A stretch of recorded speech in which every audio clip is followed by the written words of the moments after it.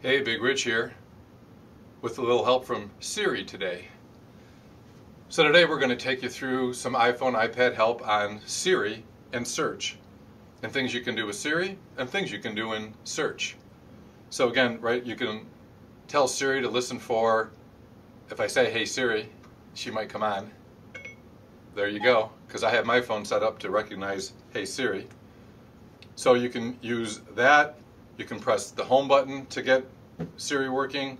Do you want Siri to work when the phone is locked? These are all kind of the configurations that you can do on the Siri. You can also configure search for when you do put a search into Safari or your iPhone, how far out do you want that search to go? So it really is an iPhone search. Search within your contacts, search within notes. So you can configure the search within the Siri and Search functionality of your phone. So we'll take you through that now. All right, Siri and Search. So again, to find Siri and Search, you go and look for your settings icon. That's the gear. And we're going to scroll down the menu and look for Siri and Search. And you can see it opens up a menu for several things that are going on. So in Siri and Search, the first thing you can do is turn on Hey Siri. So notice with Hey Siri turned off, if I say Hey Siri, I don't hear Siri. Sometimes that's a good thing. Or I can turn it back on. Siri is set up. Hey Siri. Hey Siri. Hey Siri. Hey Siri, how's the weather today?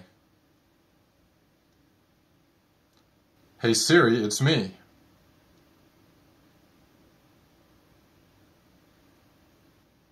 And we're done. So when you first turn on Hey Siri,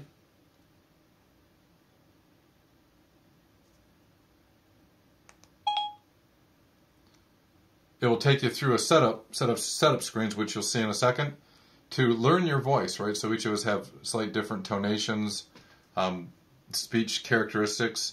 So Siri's learning our voice and learning how to pull it out of background sounds. And that will take you through those setup screens.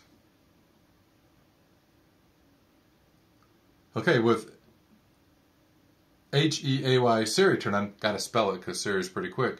It'll prompt you for things that you can do, right? And you all know about Siri, so we won't go much more into that.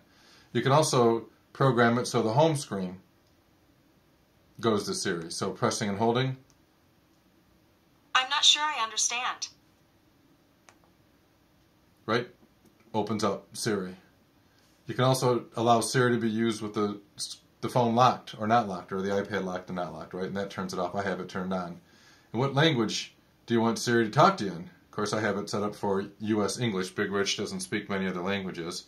But that might be kind of fun for you to go through and play with the different languages and see how good you are talking to Siri. My guess is she won't understand much of what you say if you don't speak the language. But a lot of options there on languages in Siri.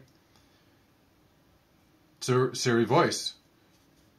I tend to like the female voice and pick American, but the Australian and British voices are also kind of fun. So you can adjust the slang and dialect of the voice. And voice feedback. So I like Siri giving me confirmation on what she's doing. So I have that turned on, right?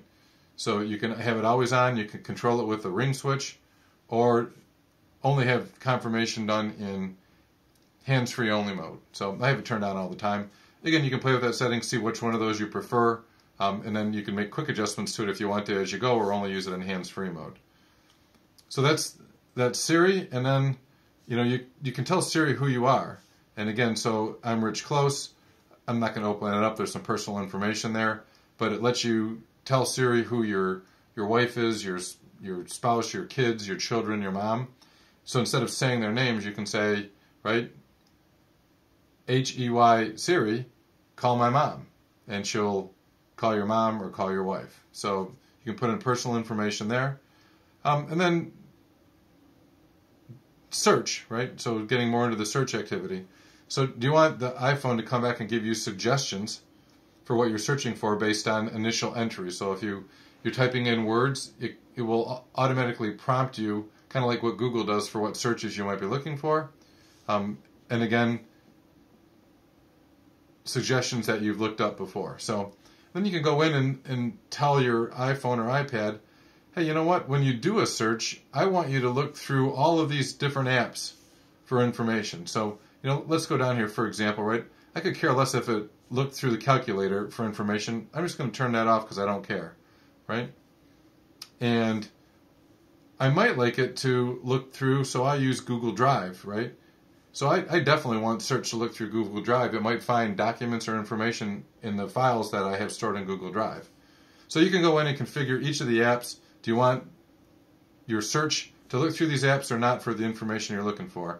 And I suggest you turn off the apps you don't want so you don't get miscellaneous stuff showing back up in your search, and you get a more refined search. And you can see every single app on your iPhone or iPad is here for you to configure and search. So I'm not going to configure any more than that. So again, Siri and Search, configure how Siri works on your phone and what you search for on your phone when you do a search. And there you have it. Siri and Search. Use Siri to help you search and find things on your phone and/or on the World Wide Web.